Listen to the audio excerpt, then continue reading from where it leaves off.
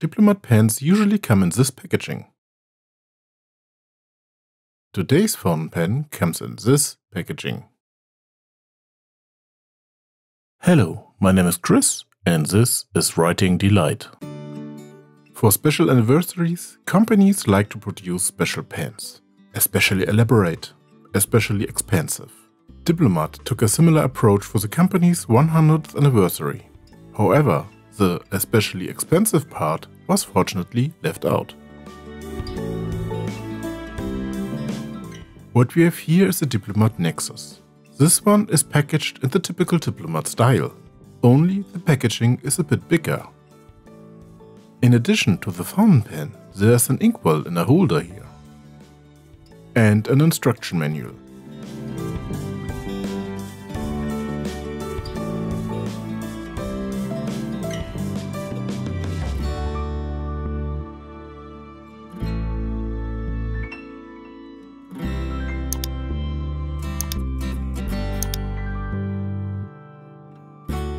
Also 2 pipettes in a bottom layer.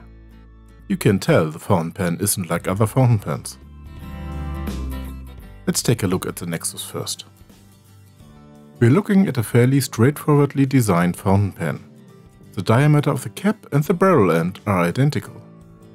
2 viewing windows stand out here, which are placed along the length of the fountain pen. The decorative elements are silver, whether on the black or on the blue version.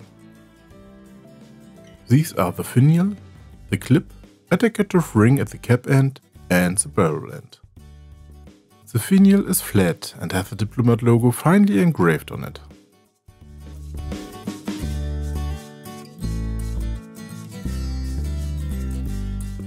The barrel end is also flat and has a Diplomat Germany engraved on it.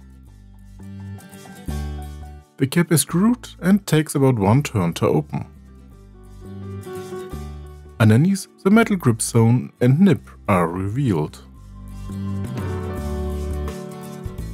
Let's move on to some of the details of this fountain pen. Here we see the nib. It, like all of Diplomat's nibs, has the logo and lettering on it. But simply and classy in style. It is neatly finished. Here is the detail of the clip. At the top end is a kind of teardrop. Or rather, there's a hole there in the shape of a teardrop. It is the shape of a teardrop. But we also find the shape in the logo of Diplomat. Here we see a detail of the ink window, and also that it can be moved.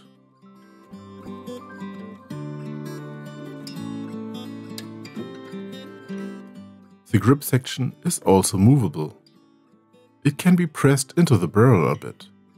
Of course, this is not meant to be done manually, but rather it is meant to be pushed in automatically when the cap is screwed on, and thus closes a seal. This fountain pen is an eyedropper, so no cartridge or converter goes in here, and it's not a piston fountain pen that you can directly draw on. This fountain pen is filled with the supplied pipettes. To make this easier, Diplomat has included this holder, including an inkwell. Of course, not only the Diplomat inks fit into this holder. This form of inkwell is of course ideal. With this, octopus inks will also fit, because as it also says on the Diplomat inkwells, these are made by octopus. Now this holder not only takes the inkwell.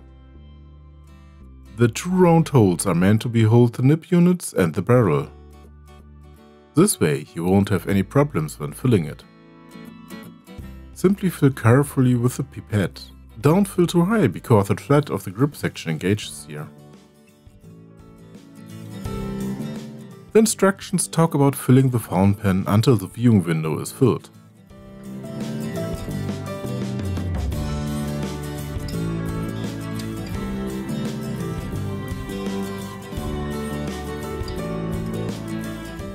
Cleaning the fountain pen is no more difficult than with other fountain pens. You can simply dump out excess ink from the barrel, or later, of course, the water for cleaning. The fountain pen feels good in the hand, at least in my opinion.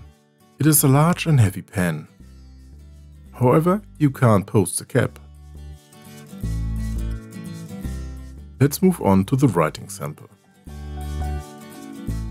The fountain pen glides smoothly over the paper with only minimal feedback. At the same time, it is rather rigid. However, a slight line variance is achievable with pressure. I filled it with the supplied Diplomat black ink. As usual with Diplomat fountain pens, it is pleasant to write with this nib. The nib glides smoothly and the ink flows good.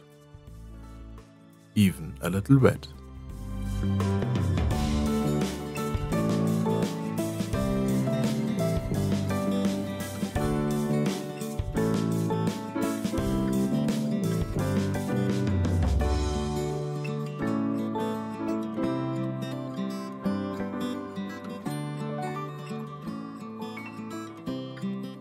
Let's move on to the size comparison. Here we have the Nexus with a Visconti Homo sapiens, a Navanua Nautilus Voyager Shanghai,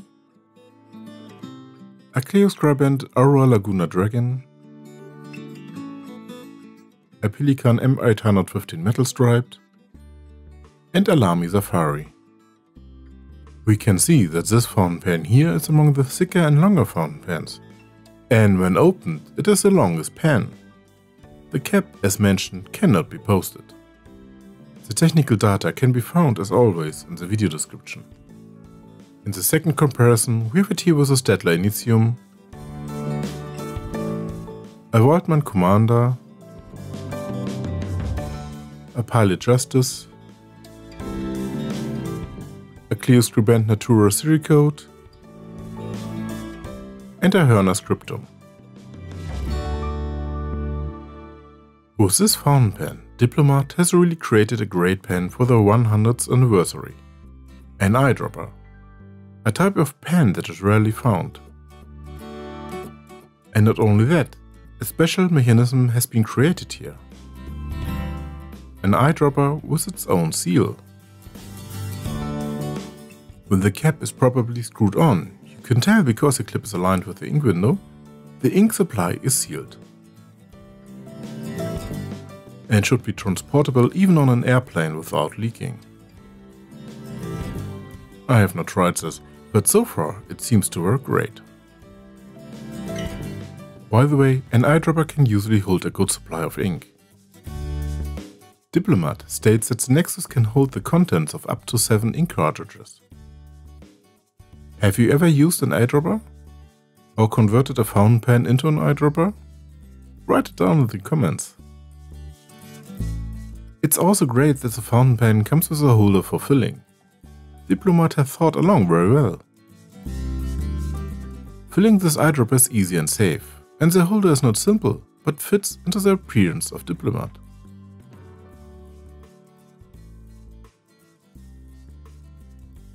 In my opinion, Diplomat has created a very great writing instrument with the Nexus. The Nexus is very straightforward in design, but has a character all its own. The clip with the teardrop, the 2 ink windows, and of course a finial and barrel end with a logo and lettering. I like the design, it's modern and chic. The fountain pen is one of the larger and thicker fountain pens. And with that, of course, since it has a middle body, it has a bit more weight. Something that I like very much. The grip section is also metal, but has grooves to improve the grip. Whether you like that, of course, you have to decide for yourself. It suits me. If you don't like the black version, you can get also a Nexus in blue. The nib is available in extra fine, fine, medium and broad. And a 14 karat gold nib is also available, then with gold color trim. What do you guys think of this fountain pen? I am absolutely taken with it, I must confess.